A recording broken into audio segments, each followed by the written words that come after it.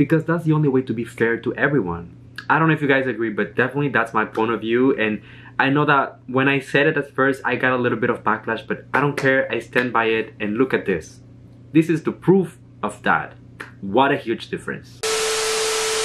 Hello everyone, welcome once again to my channel. It's your boy Luis Portelles, and for today's video we're gonna be covering the full performance of Teresita Marquez during her Reina Hispanoamericana competition in 2017. A lot of you guys have been requesting that I check this video out because she is the first title holder, the first winner of Reina Hispanoamericana from the Philippines up until today. So I'm really intrigued to see what her journey looked like and what she brought to the table when it comes to this particular competition. Now, disclaimer for those of you who are new to the channel, I actually followed Reina Hispanoamericana this year on the channel and the entire Emmanuel Vera journey, and you know that I had some mixed feelings about this pageant in particular.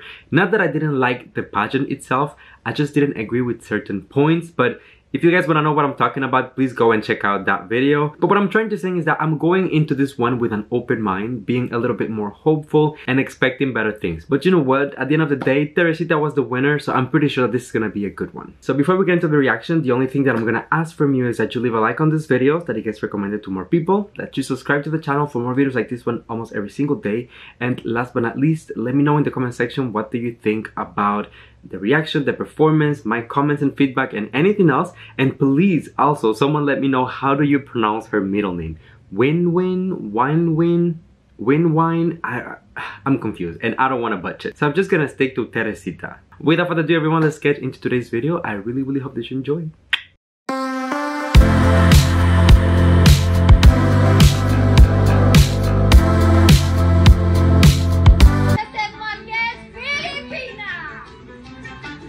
National costume is the category.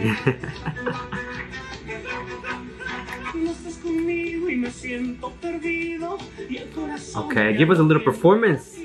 Embody the costume.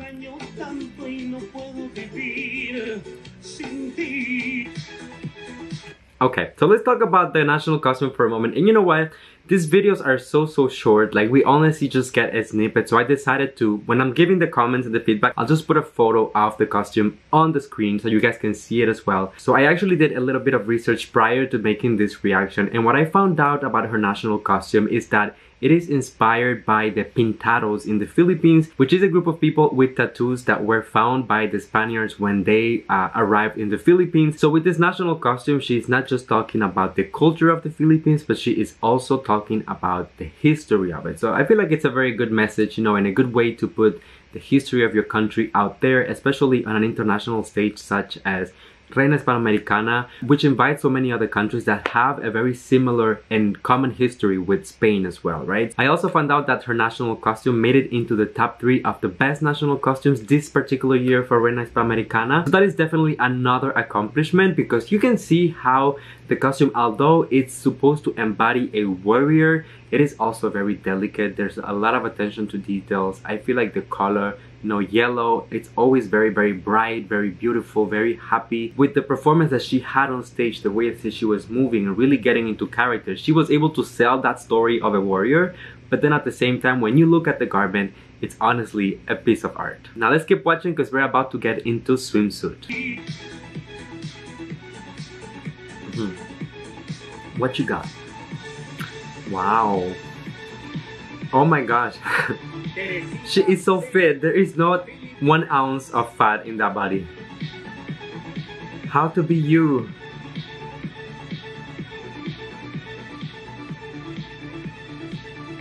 Okay, let's watch it again because that's, you know, very fast. But I like how dramatic like her walk is. The way that she's moving, you can almost see her arms going completely to the back. So I feel like there's a lot of, you know, drama, there's a lot of intensity on her walk. I love it because what I've seen so far of Reina Hispanoamericana, there's this element of show business. They have to be able to catch the attention of the audience. So if you go to this type of competition with more of a delicate or more conservative walks, I feel like you're not gonna get the attention or the reaction from the audience that you would expect. As I was telling you, her body looks stunning. definitely so fit. You can tell that she was working on her body. I also saw some of her photos before this competition, and she already had like, you know, a stunning body, but still props to her because it's not easy to maintain something like this. And last but not least, I wanted to comment as well about the swimwear per se. I think that this is beautiful, honestly. The way that it just fits her body, the way that it just accentuates everything in the right places, and also the color is so flattering with her skin tone as well. I feel like right here she looks a little bit like morena, you know, like very spicy. Latinos love that. We stand that.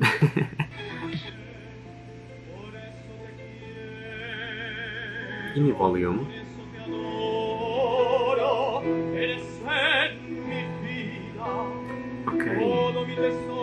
Very simple dress, but looks like she's covered in glitter.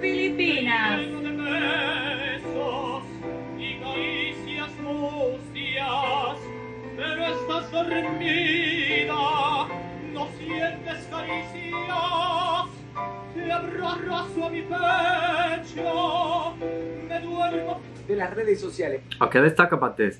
For some reason, I don't know why, but her performance here makes me think a little bit of Pia Wurtzbach during Miss Universe. I don't know if it's the hair or if it's like the styling, the makeup, the earrings, but I don't know, like the overall aura. Talking about the dress per se, as I was telling you, I feel like it's very simple, but a very beautiful color.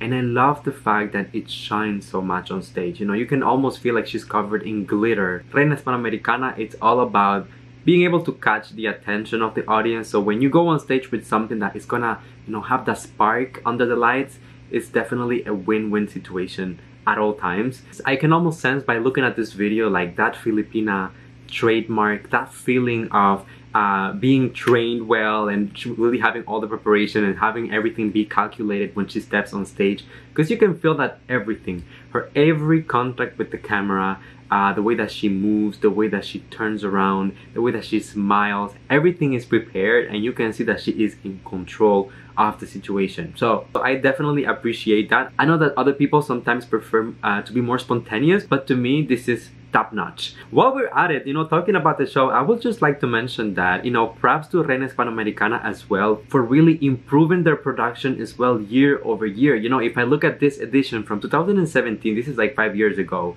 up until the one that we just had recently, you can tell how much they have evolved and how much they have grown. The stage was better in my opinion. This looks like very theatrical, like it looks like it's a theater and they just kind of like came up with a few screens here and there. The more recent editions, I think they have like a much better production, so props to you as well, Reina Hispanoamericana. See, I can critique, but I can also give props where it's due. All right.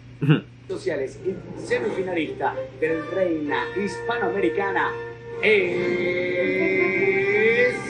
Who is it? Teresita Zen, Miss Filipinas. Come on, Teresita. Ganadora absoluta en las redes sociales. Okay, you guys, why does she have a different name here? Like, they're calling her Teresita Zen Marquez instead of Teresita Winwyn Marquez. Did she get married or something? Like, she changed her name afterwards? Like, what's the tea? Please let me know. Inform me. Y pasa directamente a formar parte de estas 10 semifinalistas en el Reina Hispanoamericana 2000.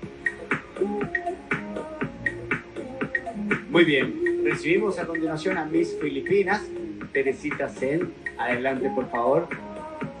¿Cómo está Teresita haciendo? Muy bien, para nuestros televidentes vamos a tener la compañía de nuestro traductor, así que... Okay, we have a translator, which I don't need because I understand everything right here, but... ¿Cómo harías vos para promover la cultura hispanoamericana si tenés una gran barrera, la barrera del idioma? Ooh, that's a very good question. What he said, and I just want to see, you know, before I watch it, how accurate the translator is. What she was asked was, how would you promote Hispano-American culture regardless of the language barrier? That's a tricky one. It's not easy because with other pageants, you are really on a world stage. With Reina Hispanoamericana is really focused on like a target group of people, and most of them speak Spanish. So how do you connect with them? Let's see how she did. How would you promote Hispanic American culture with the great difficulty or barrier of language. Buenas noches. That was Estoy muy accurate. feliz de estar aquí. Listo. Okay, Latina talaga. Listo. Language can be learned. Language can be learned. El idioma puede ser escuchado, But the will and determination to contribute something to the organization cannot. la superación y la persistencia contribuyen mucho que el idioma no. It has to come from the heart and it has to be natural. Tiene que venir del corazón y tiene que ser natural. I believe that kindness is a universal language. Yo creo que la amabilidad es un lenguaje universal. That if you treat people with tolerance, patience, and love, Si tratas a las personas con tolerancia, paciencia y amor, you will understand each other. nos podremos comprendernos unos a los otros. The Hispanic culture is not about language only. La Ooh. cultura no es acerca de barreras del idioma, It's about love for God, es acerca del amor por Dios, love for country, el amor hacia su patria, love for history and culture, el amor por la historia y su cultura and love for family. y el amor por su familia. Oh. As a Filipina with a unique heritage, Especialmente I have instilled that. aún tiene mucha motivación para seguir adelante. I am ready to promote the Hispanic culture, Está lista para promover la cultura hispanoamericana, not just in Asia, no solo en Asia, but in the whole world. pero también a través del mundo. It is time to celebrate the Hispanic culture. Va a promover la cultura hispanoamericana It is meant to be celebrated. y es bueno para estar celebrado. Gracias. Muchas gracias. Gracias a vos, Teresita. Un gusto. Wow. Honestly, mic drop. Mic drop. And this is coming from someone who is from Latin America. Okay, I'm Cuban myself, so I know for a fact that the things that she mentioned here in this answer are things that the Latino crowd really appreciated. You know, when you talk about God, when you talk about your country, when you talk about family and values and promoting our culture, listen, you stole our hearts. Just give her a crown already. I can see clearly why she won.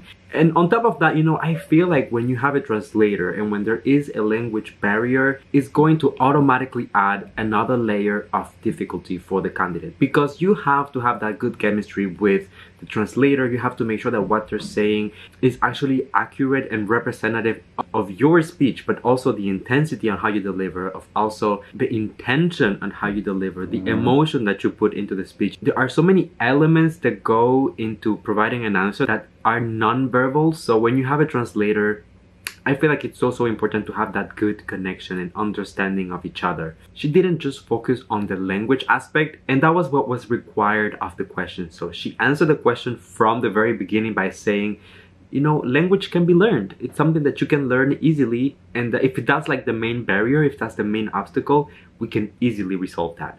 But then after that, you know, connecting with people is not just about language. It's about culture, it's about, you know, pride, it's about representation, it's about so many other different elements, right? And I feel like that's how she was really able to own that answer and take over. So myself, being someone who loves so much pageantry in the Philippines, and I've watched so many different, you know, candidates and pageants from the Philippines, I know that she did really well for Filipino standards. But also when you look at it from the side of Latinos, you know, from Latin culture, if you present something like this to us, we're gonna love it. We have to love it and appreciate it, because it was a message that was inclusive and that showed a lot of appreciation for our culture as well, you know. Do you guys remember when I really ranted about Emmanuel Vera and Reina Hispanoamericana this year because she didn't have an official translator? Look at the difference that the translator was able to make for Teresita, because he was able to fairly translate what she was saying, the intention, all of it. When it comes to Emmanuel, you had another candidate who, first of all, was trying her best, so thanks to her for trying, but ultimately she was not a trained professional to do that job, you know. And at the same time, if you are both competing for the same title, there's kind of like a conflict of interest right there. So I'm just hoping that for upcoming editions, Reina Hispanoamericana will consider having a translator, because that's the only way to be fair to everyone. I don't know if you guys agree, but definitely that's my point of view. And I know that when I said it at first, I got a little bit of backlash, but I don't care. I stand by it, and look at this. This is the proof of that. What a huge difference. Muchas gracias. Muy bien, y después de haber tenido... Llegó el momento más especial y más esperado de la noche. Anunciaremos el nombre entre estas dos bellas mujeres de la nueva reina hispanoamericana. Who is it gonna be? I don't know. Y atención, porque la reina hispanoamericana 2017 It's funny how they both have like the same hairstyle and the same earrings. I feel like it was kind of like a trend back then, but you can see how pageants have evolved over time, definitely. Miss Filipinas, Teresita Sen es la Miss Reina Hispanoamericana. First ever crown for the Philippines from RH. Reina Hispanoamericana 2017 en este momento. Invitamos a María Camila Soleide para que entregue su corona esta noche a la nueva Reina Hispanoamericana 2017. Still Latino in me. Went for the music. Mujeres y Filipina que ahora recibe el título de Reina Hispanoamericana. Vemos a María Camila entregar la corona. Alright, there you go everyone. That was the full performance of Teresita Winwyn Marquez. Let's settle for that. Please let me know, correct me in the comments if I am saying it wrong, but honestly, from beginning to end, I'm so happy with the journey. I can see why she was, you know, the winner, like why she was a deserving winner. But as usual, I always tell you, it will be interesting to look at the other candidates as well, because that's when you can really compare and, you know, make like a fair judgment.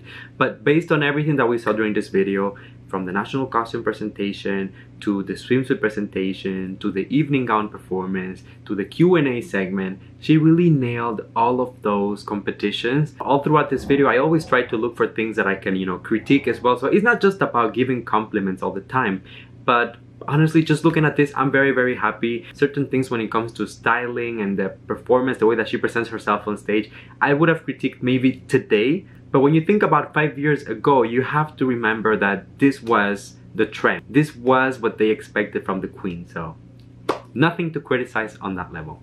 So if you enjoyed this video, please don't forget to leave a like so that it gets recommended to more people. Let me know in the comment section, what did you think about everything, the performance, my feedback, my reaction, and all of it. And while you're at it, don't forget to subscribe, because otherwise you're not gonna get notified whenever I post new videos, which I do almost every single day. Last but not least, come here and give me a hug, because that's a little tradition on the channel. You know that I love you, I appreciate you. Thank you for coming and spending a few moments out of your day here with me.